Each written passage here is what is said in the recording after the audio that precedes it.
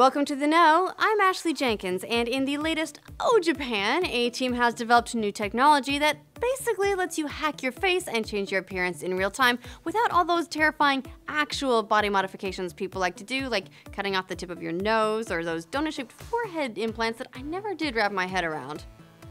I think it's just barbed.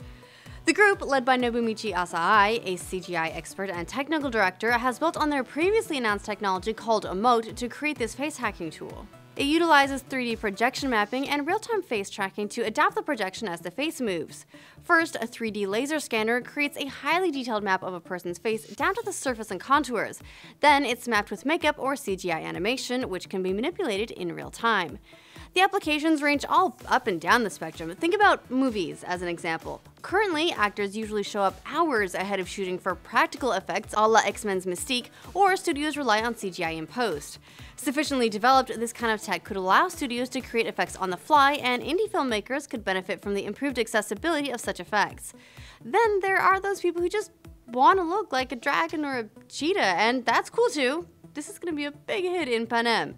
Or maybe let's get a little more real and look at how this could help those disfigured by burns to achieve a more natural look. How would you hack your face? What would you do with it? Let us know in the comments. You get the biggest news in video games, entertainment, and weird technology right here, so make sure you like this video and subscribe to this channel, and we'll keep you in the know.